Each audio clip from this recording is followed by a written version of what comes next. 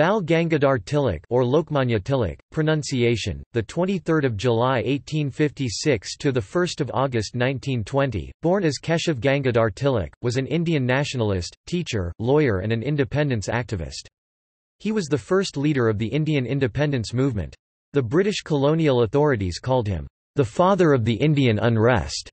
He was also conferred with the title of Lokmanya, which means accepted by the people as their leader.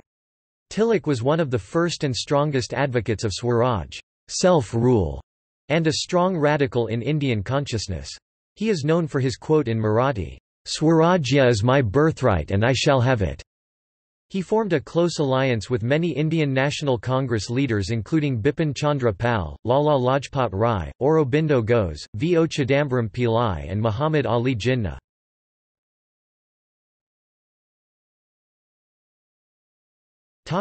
Early life. Tilak was born in a Marathi Chitpavan Brahmin family in Ratnagiri as Keshav Gangadhar Tilak, in the headquarters of the eponymous district of present-day Maharashtra, then British India, on 23 July 1856. His ancestral village was Chikhali. His father, Gangadhar Tilak, was a school teacher and a Sanskrit scholar who died when Tilak was 16. In 1871 Tilak was married to Tapabai when he was 16, a few months before his father's death. After marriage, her name was changed to Satyabhamabai. He obtained his Bachelor of Arts in first class in mathematics from Deccan College of Pune in 1877. He left his MA course of study midway to join the LL.B. course instead, and in 1879 he obtained his LL.B. degree from Government Law College. After graduating, Tilak started teaching mathematics at a private school in Pune. Later, due to ideological differences with the colleagues in the new school, he withdrew and became a journalist. Tilak actively participated in public affairs. He stated, "Religion and practical life are not different, the real spirit is to make the country your family instead of working only for your own. The step beyond is to serve humanity and the next step is to serve God." Inspired by Vishnashastri Chiplunkar, he co-founded the New English School for Secondary Education in 1880 with a few of his college friends, including Gopal Ganesh Agalkar, Mahadev Balal Namjoshi, and Vishnashastri Chiplunkar. Their goal was to improve the quality of education for India's youth. The success of the school led them to set up the Deccan Education Society in 1884 to create a new system of education that taught young Indians nationalist ideas through an emphasis on Indian culture. The society established the Fergusson College in 1885 for post-secondary studies. Tilak taught mathematics at Fergusson College. In 1890, Tilak left the Deccan Education Society for more openly political work. He began a mass movement towards independence by an emphasis on a religious and cultural revival.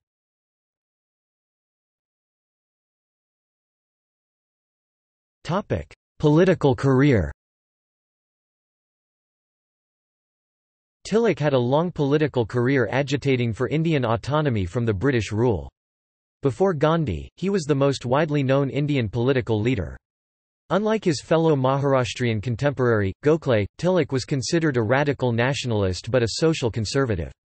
He was imprisoned on a number of occasions that included a long stint at Mandalay. At one stage in his political life he was called, "the father of Indian unrest," by British author Sir Valentine Churchill.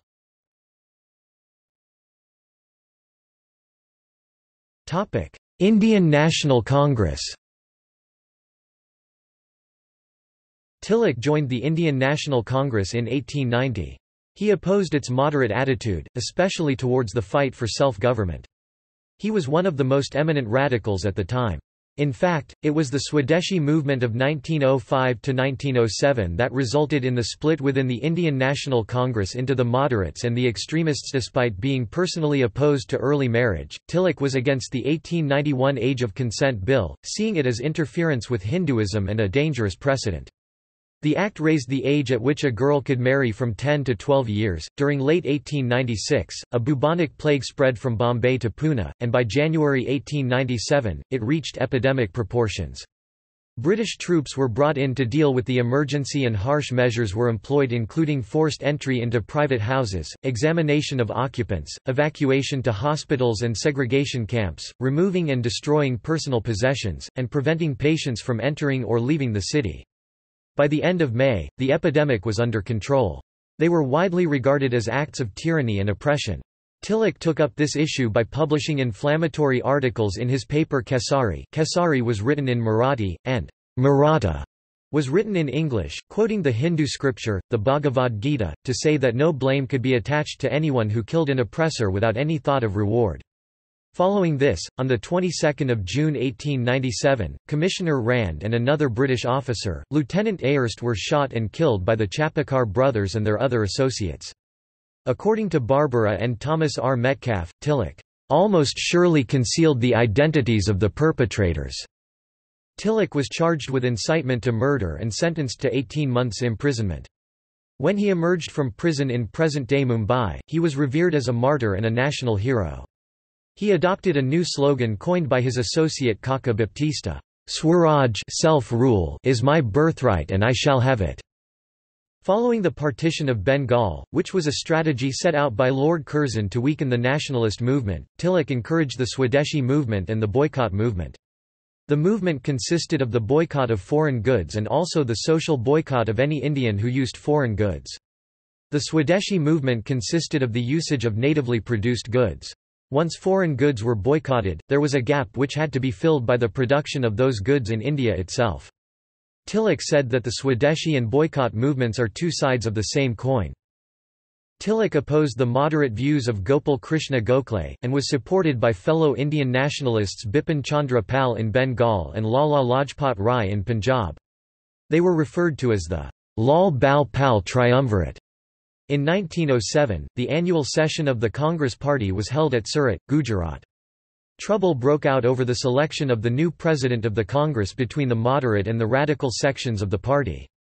The party split into the radicals faction, led by Tilak, Pal and Lajpat Rai, and the moderate faction. Nationalists like Aurobindo Ghosh, V.O. Chidambaram Pillai were Tilak supporters.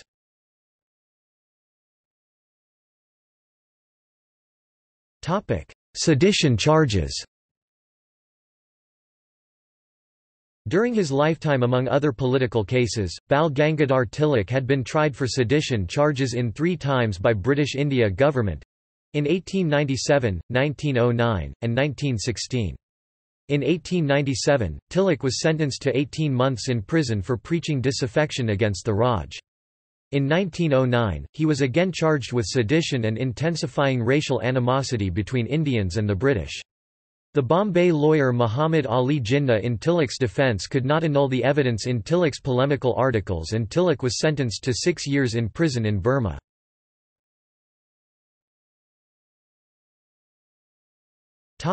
Imprisonment in Mandalay. On 30 April 1908, 2 Bengali youths, Prafulla Chakki and Khudiram Bose, threw a bomb on a carriage at Muzaffarpur, to kill the Chief Presidency Magistrate Douglas Kingsford of Calcutta fame, but erroneously killed 2 women travelling in it. While Chakki committed suicide when caught, Bose was hanged. Tilak, in his paper Kesari, defended the revolutionaries and called for immediate Swaraj or self-rule. The government swiftly charged him with sedition. At the conclusion of the trial, a special jury convicted him by 7-2 majority. The judge, Dinshaw D. Devar, gave him a 6 years jail sentence to be served in Mandalay, Burma, and a fine of 1,000 rupees. On being asked by the judge whether he had anything to say, Tilak said, "All that I wish to say is that, in spite of the verdict of the jury, I still maintain that I am innocent. There are higher powers that rule the destinies of men and nations, and I think, it may be the will of Providence that the cause I represent may be benefited more by my suffering than by my pen and tongue." In passing sentence, the judge indulged in some scathing strictures against Tilak's conduct. He threw off the judicial restraint which, to some extent, was observable in his charge to the jury. He condemned the articles as "seething with sedition," as preaching violence, speaking of murders with approval. "You hail the advent of the bomb in India as if something had come to India for its good. I say, such journalism is a curse to the country." Tilak was sent to Mandalay from 1908 to 1914. While imprisoned, he continued to read and write, further developing his ideas on the Indian nationalist movement. While in the prison he wrote the Gita Rahasya, many copies of which were sold, and the money was donated for the Indian independence movement.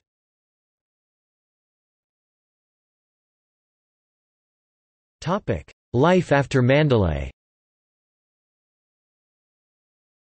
Tilak developed diabetes during his sentence in Mandalay prison.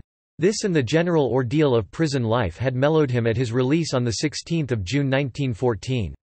When World War I started in August of that year, Tilak cabled the King Emperor George V of his support and turned his oratory to find new recruits for war efforts. He welcomed the Indian Councils Act, popularly known as Minto-Morley Reforms, which had been passed by British Parliament in May 1909, terming it as a marked increase of confidence between the rulers and the ruled. It was his conviction that acts of violence actually diminished, rather than hastening, the pace of political reforms. He was eager for reconciliation with Congress and had abandoned his demand for direct action and settled for agitations, strictly by constitutional means, a line advocated by his rival Gokhale. Tilak tried to convince Mohandas Gandhi to leave the idea of total nonviolence, total ahimsa, and try to get self-rule, Swarajya, by all means.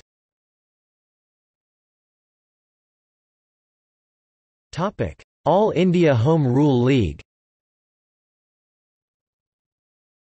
Later, Tilak reunited with his fellow nationalists and rejoined the Indian National Congress in 1916. He also helped found the All India Home Rule League in 1916–18, with G. S. Kappard and Annie Besant.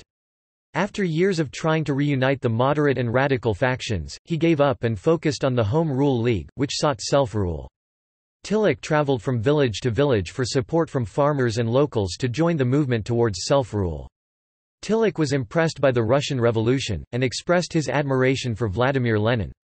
The League had 1,400 members in April 1916, and by 1917 membership had grown to approximately 32,000.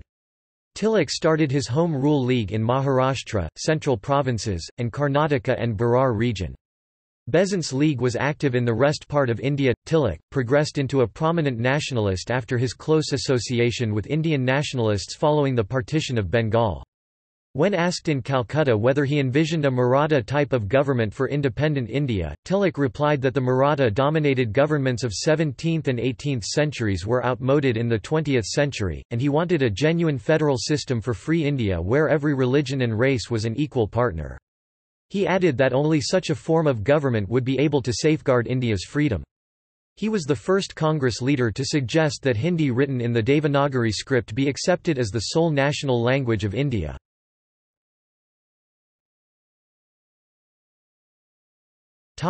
Religio-political views. Tilak sought to unite the Indian population for mass political action throughout his life. For this to happen, he believed there needed to be a comprehensive justification for anti-British pro-Hindu activism. For this end, he sought justification in the supposed original principles of the Ramayana and the Bhagavad Gita. He named this call to activism Karma Yoga, or the Yoga of Action. In his interpretation, the Bhagavad Gita reveals this principle in the conversation between Krishna and Arjuna when Krishna exhorts Arjuna to fight his enemies, which in this case included many members of his family, because it is his duty. In Tilak's opinion, the Bhagavad Gita provided a strong justification of activism. However, this conflicted with the mainstream exegesis of the text at the time, which was predominated by renunciate views and the idea of acts purely for God. This was represented by the two mainstream views at the time by Ramanuja and Adi Shankara. To find support for this philosophy, Tilak wrote his own interpretations of the relevant passages of the Gita and backed his views using Jnanadeva's commentary on the Gita, Ramanuja's critical commentary and his own translation of the Gita. His main battle was against the renunciate views of the time, which conflicted with worldly activism. To fight this, he went to extents to reinterpret words such as karma, dharma, yoga, as well as the concept of renunciation itself.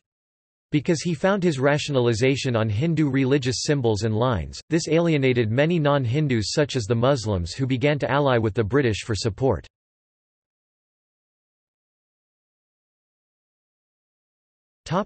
Social views. Tilak was strongly opposed to liberal trends emerging in Pune such as women's rights and social reforms against untouchability.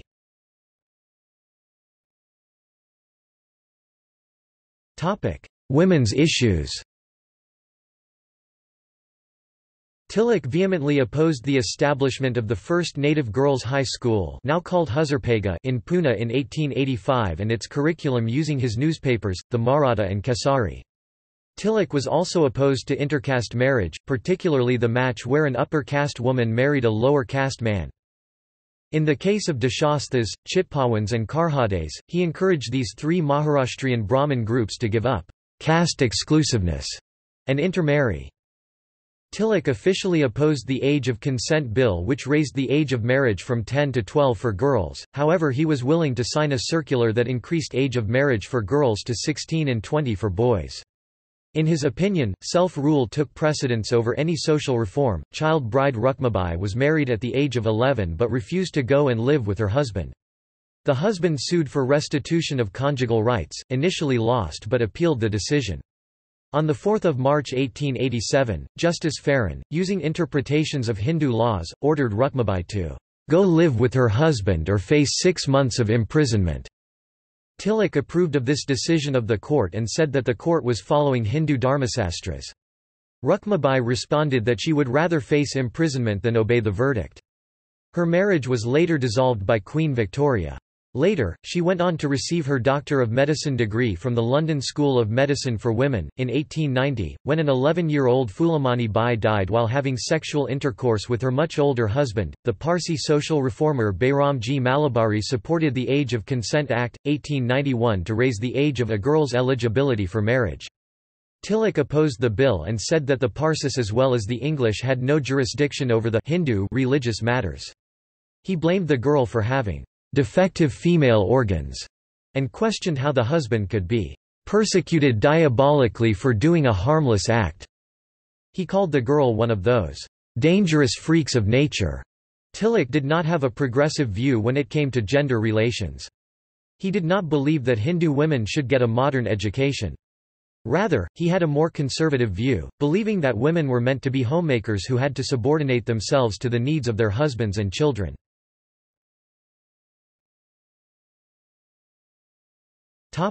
Untouchability. Tilak refused to sign a petition for the abolition of untouchability in 1918, 2 years before his death, although he had spoken against it earlier in a meeting.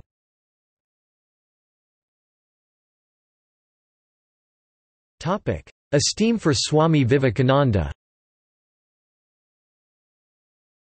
Tilak and Swami Vivekananda had great mutual respect and esteem for each other.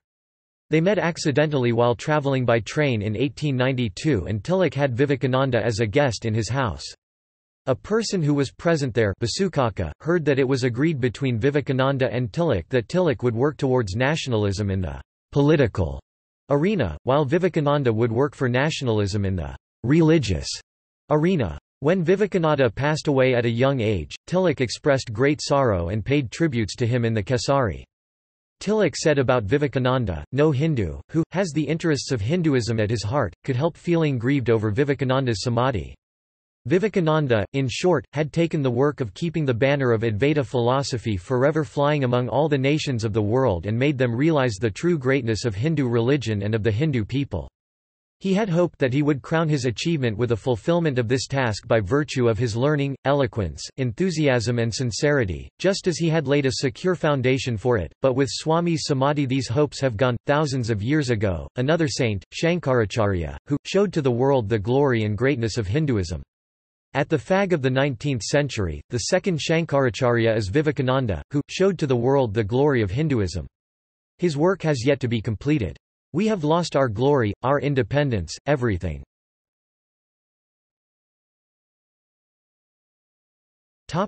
Conflicts with Shahu over caste issues.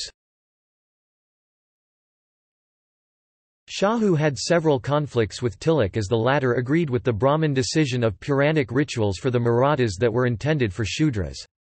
Tilak even suggested that the Marathas should be content with the Shudra status assigned to them by the Brahmins. Tilak's newspapers as well as the press in Kolhapur criticized Shahu for his caste prejudice and his unreasoned hostility towards Brahmins. These included serious allegations such as sexual assaults by Shahu against 4 Brahmin women. An English woman named Lady Minto was petitioned to help them. The agent of Shahu had blamed these allegations on the troublesome Brahmins. Tilak and another Brahmin suffered from the confiscation of estates by Shahu, the first during a quarrel between Shahu and the Shankaracharya of Sankareshwar and later in another issue.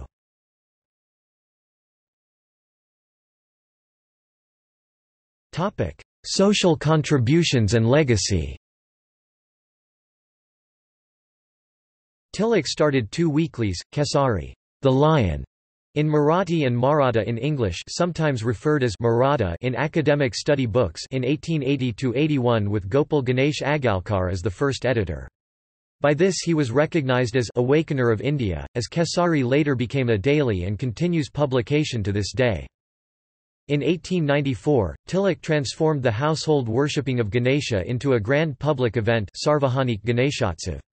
The celebrations consisted of several days of processions, music and food. They were organized by the means of subscriptions by neighborhood, caste, or occupation.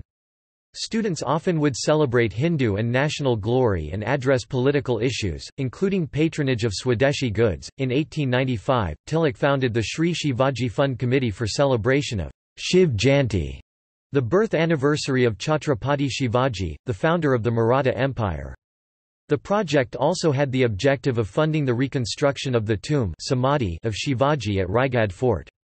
For this second objective, Tilak established the Sri Shivaji Raigad Smarak Mandal along with Senapati Khandarao Dabade II of Talegaon Dabade, who became the founder-president of the Mandal. The events like the Ganapati festival and Shiv Jayanti were used by Tilak to build a national spirit beyond the circle of educated elite in opposition to colonial rule. But it also exacerbated Hindu-Muslim differences. The festival organizers would urge Hindus to protect cows and boycott the Muharram celebrations organized by Shia Muslims, in which Hindus had formerly often participated. Thus, although the celebrations were meant to be a way to oppose colonial rule, they also contributed to religious tensions. Contemporary Marathi Hindu nationalist parties like the Shivsena took up his reverence for Shivaji. However, Indian historian, Uma Chakravarti cites Professor Gordon Johnson and states, "It is significant that even at the time when Tilak was making political use of Shivaji, the question of conceding Kshatriya status to him as Maratha was resisted by the conservative Brahmins including Tilak. While Shivaji was a brave man, all his bravery, it was argued, did not give him the right to a status that very nearly approached that of a Brahmin. Further, the fact that Shivaji worshipped the Brahmanas in no way altered social relations, since it was as a Shudra he did it, as a Shudra the servant, if not the slave, of the Brahmin." The Deccan Education Society that Tilak founded with others in the 1880s still runs institutions in Pune like the Fergusson College. The Swadeshi movement started by Tilak at the beginning of the 20th century became part of the independence movement until that goal was achieved in 1947. One can even say Swadeshi remained part of Indian government policy until the 1990s when the Congress government liberalized the economy. Tilak Smarak Ranga Mandir, a theatre auditorium in Pune, is dedicated to him. In 2007, the Government of India released a coin to commemorate the 150th birth anniversary of Tilak. Tilak said, "I regard India as my motherland and my goddess, the people in India are my kith and kin, and loyal and steadfast work for their political and social emancipation is my highest religion and duty." Lokmanya, Ek Yug Puresh is a film released on January 2, 2015 based on his life. Directed by Om Raut, Tilak is played by actor Subodh Bhavi.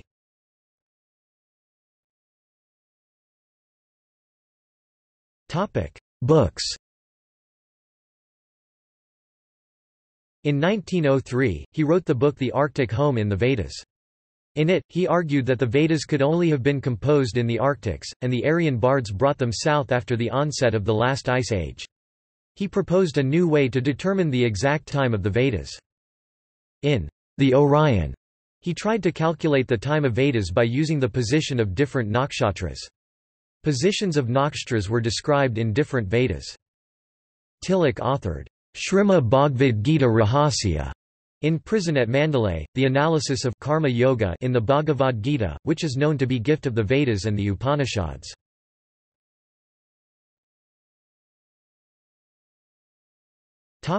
Descendants.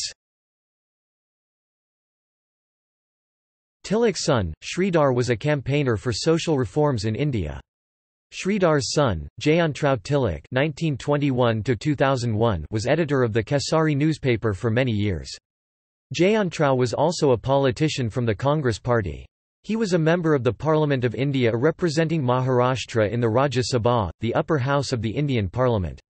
He was also a member of the Maharashtra Legislative Council. Rohit Tilak, a descendant of Bal Gangadhar Tilak, is a Pune-based Congress Party politician. In 2017, a woman with whom he had an extramarital affair accused him of rape and other crimes. He is currently out on bail in connection with these charges.